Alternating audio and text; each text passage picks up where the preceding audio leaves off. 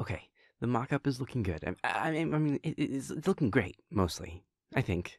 I think it looks great. I love the design. I'm sure about the design. I'm 100% sure, but I know I like the layers. I think that really makes it pop. It really gives it dimension. It adds an element of texture to the invitation, and I think that's important. I think that can really take an invitation from good to great, and I really think it's there. I think it's at great, like as a level, if that's a thing. I think we passed the good to great threshold when we added the individually cut elements of the cornucopia. I think that was the step that it needed, but I just don't know about the color. I mean, I think the color story is there. We're in the right combination of warm tones. I think there's good balance, but I can't decide which shade to do for that frame element of it. I mean, I tried gold, but that was too much gold, and it was taking it somewhere else. It was too much. It just wasn't the right fit. So it definitely needs something richer and earthier. But I don't know what direction to take it. I mean, I'm so torn between the burnt sienna and the mahogany. I mean, they're both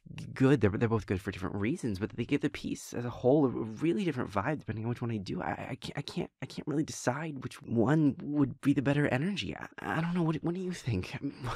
I mean, you're probably thinking, Jesus Christ, to let this man get a cricket. This is a nightmare. This is literally an invitation for a Friendsgiving with 6 people, 2 of which are currently in the room, 2 of which are hosting, so obviously they're attending, and the other 2 of which are equally obviously coming, because of course they are, and they already said that they would, so the invitation is ultimately meaningless anyway. But, I just, I don't know. I gotta get the color right, so I don't know. Burnt sienna or mahogany? Burnt sienna, mahogany, burnt... Hey, are, are you okay?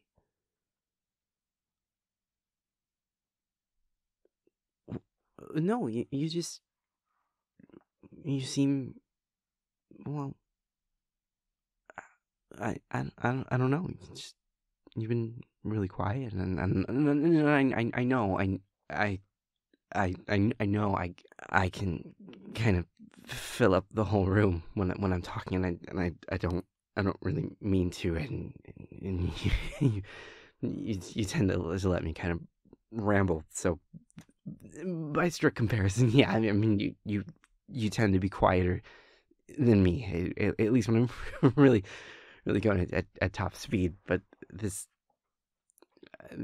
just seems a little quieter than normal, and you look off. Well, I mean, you look great. You look amazing as usual. I don't mean anything like that, but you look like you feel off. You look like you're thinking. Well, not like normal thinking. I mean, obviously you're thinking all the time. Everybody is, even if they don't think of it like thinking. It's thinking. But you look like you're troubled by whatever you're thinking of or about. So I just, it is as there. Can I help? Is what I'm getting at. Are you okay?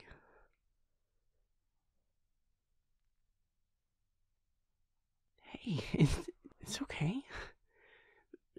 No, not at all. That's not that's not silly. That that makes a lot of sense. I mean, I don't. I, I don't think that's something that you need to worry about. Not in a dismissive way. I don't mean it like that. Like what you're thinking isn't real to you. I don't mean it like that. I totally get that. I get where that fear is coming from. I just mean that I think that it's the actual end result is gonna work out great. I get why you're worried, but I don't think those fears are going to come to fruition, I guess, is a way of putting it, a clunky formal way. I I think it's gonna be okay. Better than okay. Great. I think everyone at Friendsgiving is gonna love you. you're kind, and you're thoughtful, and you've got a great sense of humor, and they're all good people who pick up on that stuff and respond to it. It's gonna be a good time. I promise. I know it's kind of jumping in the deep end, meeting them all for the first time at once, but I really think it's gonna be a good time. I promise. And it being a holiday helps too. I think, because there's a focal point, if that makes sense. I mean, there's the the making dinner, and then the eating dinner, and then we always play video games and stuff till all hours. So there's always kind of an activity to fall back on, and a built-in conversation topic, and that always makes me feel better. At least having, you know, something to do with your hands that can kind of carry you through the night. I've always appreciated having that kind of thing when it's a situation that I'm nervous about, and I get being nervous about it. Really, believe me, I'm nervous about most things. Yeah, but especially anything that includes social interaction. I get that it can be incredibly nerve-wracking, but it's gonna be good. They're good people. You're a good person. All of you are really important to me.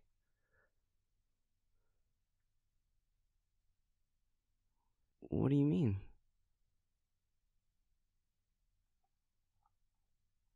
Oh, come here. Come here a sec, please. Yeah, you're right. They are very important to me. They're my family. They're not the one I started with, but they are the one I found. The one that's actually a family to me. And I get why that makes it scary, because you want to make a good impression. You don't want anything to go wrong. I get that. But you are just as important to me too. And what I can say honestly about each and every one of them is that they care about me and they want me to be happy. And you make me happy. You make me feel cared for and respected and wanted, and the time I spend with you makes me feel so fucking good. And they know that, because I tell them that, and because I couldn't hide how incredible you make me feel if I even wanted to. Not that I ever would, but you get what I'm saying. It it doesn't have to be perfect. And the irony of me, of all people, being the one to say that is not lost on me. But it's true. First impressions are just that. They're the first impression. And if it's a relationship that matters at all, there's gonna be more impressions to come.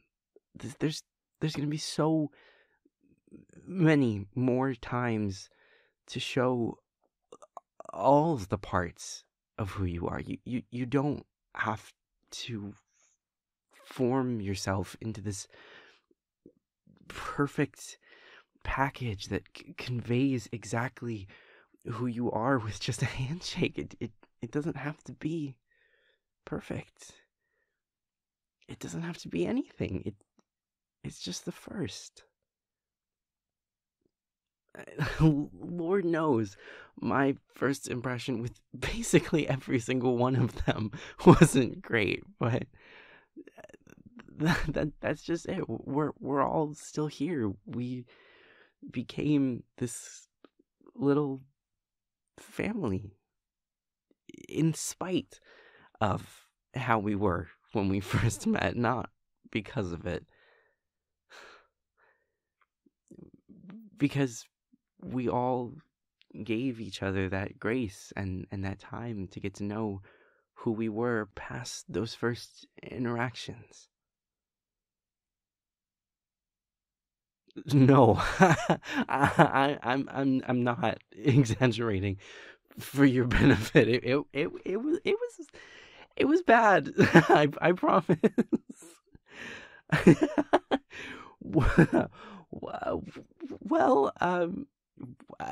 for one of my earliest interactions with Damien involved him getting so frustrated that he lost control of his powers and set some of my paperwork on fire, and I then almost sucked all the air out of the room on reflex, which would have ended about as well for his lungs as you might expect. And then right afterwards, like literally minutes afterwards, still completely flustered from that and with my office in absolute disaster, I met Freelancer and barely managed to stumble my way through that conversation, one which was really important considering they were practically brand new to magic and I was one of their first introductions to it, the one that was supposed to make everything make sense, and I didn't exactly achieve that. And I mean, you already know how my first meeting with Gavin went, which then got retroactively very embarrassing when suddenly it wasn't just a random encounter in a 7-Eleven. He was suddenly a fixture in my then newly forming friend group.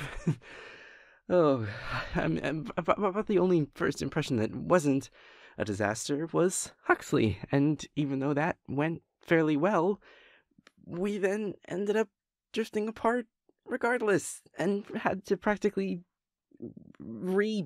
first impress upon one another years later when we all became friends. So, yeah. Trust me when I say it's gonna be okay, even if it's bad, and it won't be. It'll still be good in time, really.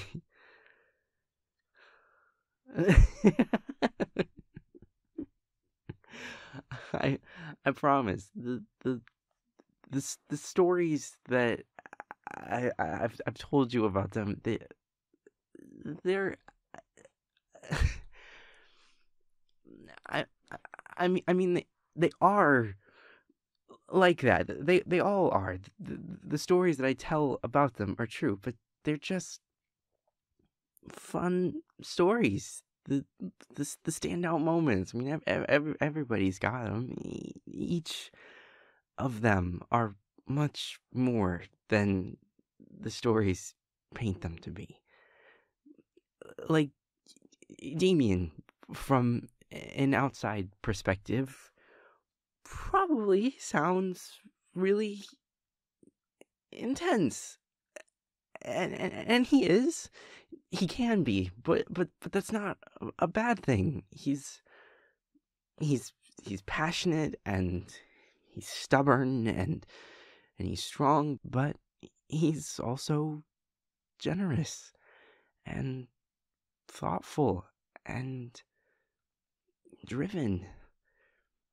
When I first met him, he did kind of scare me, and part of that was him still being rough around the edges back then. But part of that was also where I was coming from. In intensity like he has was something I'd I'd only ever seen in a dangerous context, in a harmful one, but that's not how he is. He's just a fighter.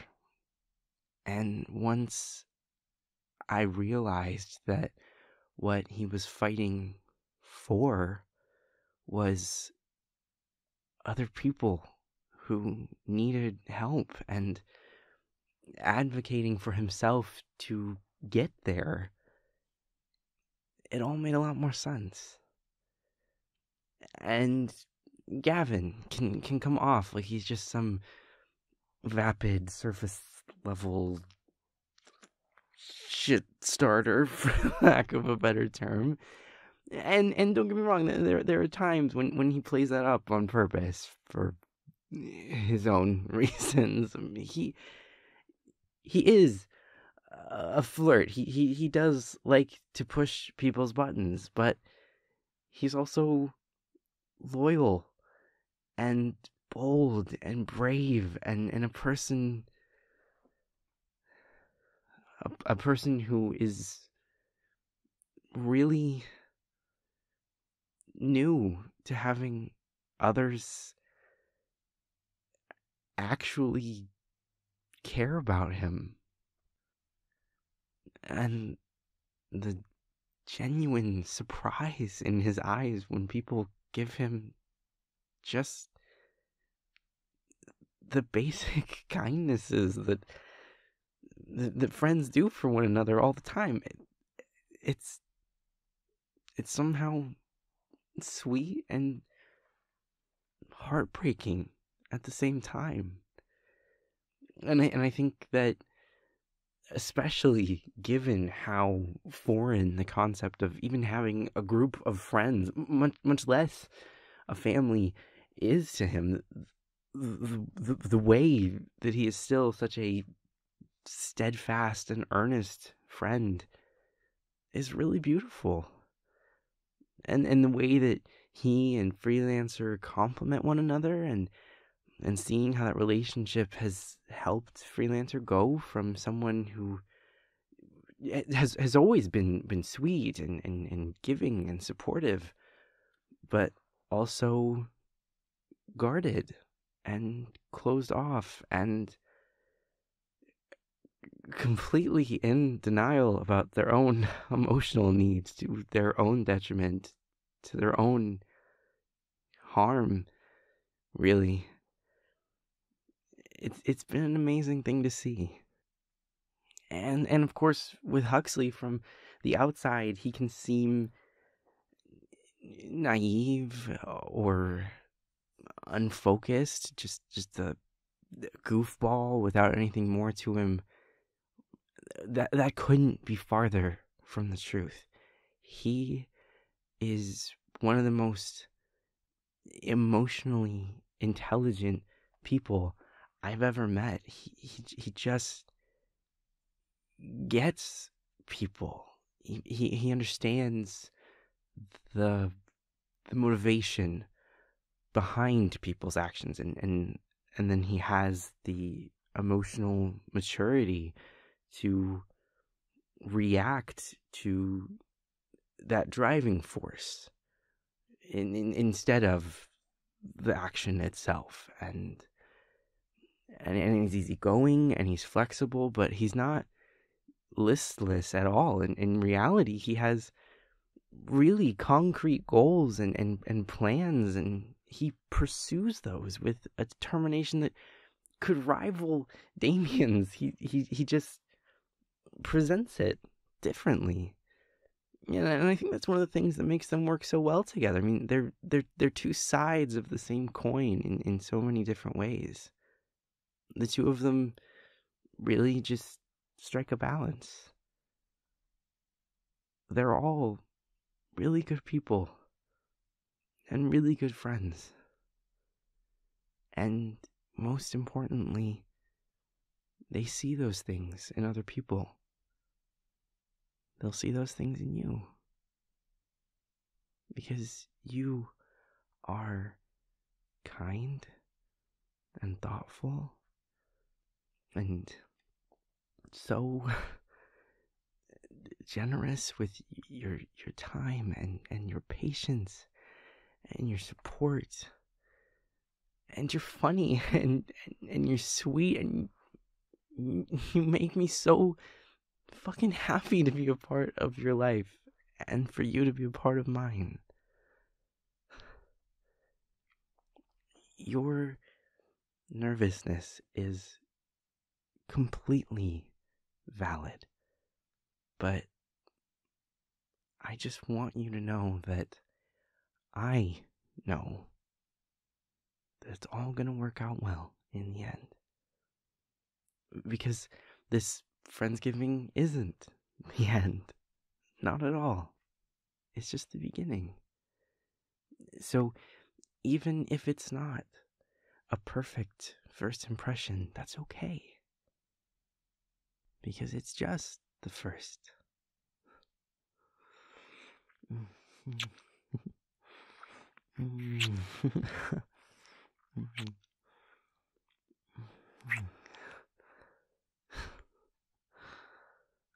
You're stuck with me. We're in this for the long haul now.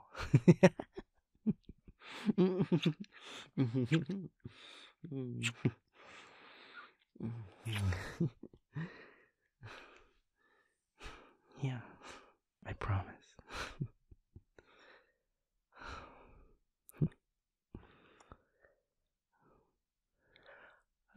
I do have a question, though.